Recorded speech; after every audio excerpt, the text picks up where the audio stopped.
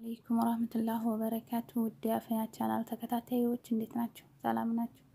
ዛሬ ይዤላችሁ የመጣሁት ለሴቶች በጣም ይጠቅማል ወይም ደግሞ በከፍላቸው በጣም አሪፍ ነው ያልኩትን ነገር ነው ይዤላችሁ የመጣሁት። እኔ ለራሴ ተጠቅሜበት የወደድኩትን ነገር ነው ይዤላችሁ የመጣሁት እና እሱ ምንድነው ሴት ልጅ ከወለደ በኋላ የበፊት ቅርጿን ወይም ደግሞ ሳትወልድ በፊት የነበራትን ቅርጽ እንዴት አድርጋ መመለስ ትችላለች ወይም ደግሞ እንዴት አድርጋ ማስተካከል ትችላለች የሚለው ነው።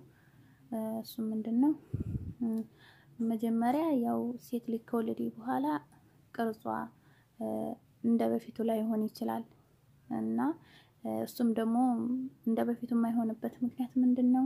መጀመሪያ በእርግዝና ወቅት ልጁ እያደገ በሄደ ሰዓት ከሁለት ወር 3 ወር 4 ወር እያለ ጽንሱ እያደገ በሚሄድበት ሰዓት የሆዳችን ቆዳ ስለሚለጠጥ እና በኋላ ከወለድን በኋላ ቅርጻችንን እንደበፊቱ ላይሆን የሚችልበት ምክንያት ይሄ ነው እና ያንን እንዴት አድርገን እናስተካክላለን የሚለው ነው ዛሬ የምነግራችሁ። እኔ ለራሴ አይቼው ወይም ደግሞ ለራሴ ተጠቅሜው አሪፍ ነው ያልኩትን ነገር ለእናንተም ላካፍላችሁ ነው።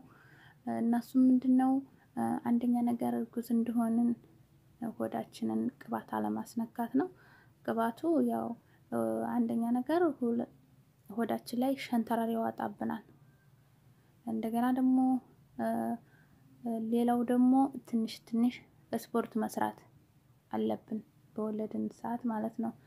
እንደገና ደግሞ ሌላ ሆዳችንን ማሰር አለብን። እሱ በጣም ወሳኝ ነገር ነው ለሴቶች ማለት ነው። ለወለደች ሴት ሆዷን ከወለደች በኋላ ከወለደችበት ቀን ጀምራ ሆዷን ማሰር አለባት። የበፊት ቅርጼ ይመለስ ወይም ደግሞ እንደበፊቱ ልሁን ካለች ማለት ነው። እና የምታስረው መቼ ነው? ከወለደች ወር እስከሚሆናት ድረስ ስትተኛም እንደገና ደግሞ ስትበላ ሁሉ ማሰር አለባት ሆዷን ማለት ነው።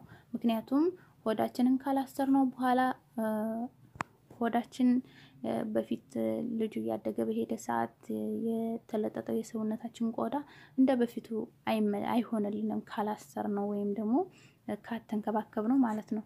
እና ከወለድን በኋላ ሆዳችንን ማሰር አለብን ስንበላም ስንተኛም ማለት ነው።